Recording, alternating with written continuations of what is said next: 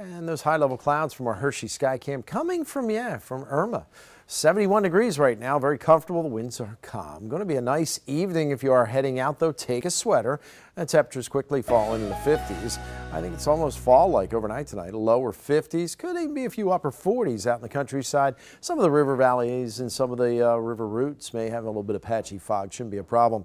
Sunshine will filter through some high clouds. We're going to have these waves of clouds coming over us. Again, they're very high up in the atmosphere, kind of thin, and they allow the sun to get through. I think it's another nice day for the most part for tomorrow. Moderate pollen count back up again tomorrow, and the air quality tomorrow is moderate. Very little wind out there. We're starting to get some particulates building up a little bit. 7 for the burn time, about a 25-minute burn time for tomorrow. If you missed it, Irma right near Albany, Georgia, just about 10 miles to the northeast of it now, and continuing to the move to the northwest. And it'll curve around into western parts of Kentucky around midweek. As it does that, some of its moisture is going to blow off toward us. More clouds and maybe some showers, but nothing serious. Now we have Irma.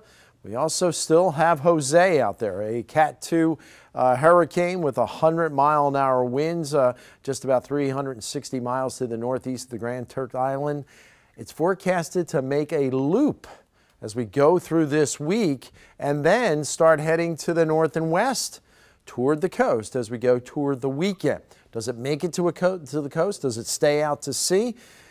Stay with us. We got a little ways to go on that one. Could affect the East Coast early next week. We still have Irma down there. That's bringing these high-level clouds our way. No real warm weather either. A lot of 70s all across the Northeast. With the rain, of course, it's a little cooler down south. We're going to see these high-level clouds through the evening and pretty much right through tomorrow. They'll be kind of in and out. There'll be times when they're completely sunny, other times when it's a little thicker cloud cover. Temperatures, though, like I said, fall quickly into the 50s and then bottom out in the low to mid 50s overnight tonight. I think it's a cool night despite those clouds out there. And then tomorrow, pretty pleasant day, back into the mid 70s. And again, we'll have those waves of high clouds coming on through for tomorrow. So tomorrow's not a bad day, comfortable. And then I think on Wednesday and Thursday, we have a few showers in the forecast. Certainly not a washout and certainly nothing heavy to be concerned about. Some of the moisture could get trapped over us even going into the weekend. Now, while we have a chance of showers each day, I want you to check back with us.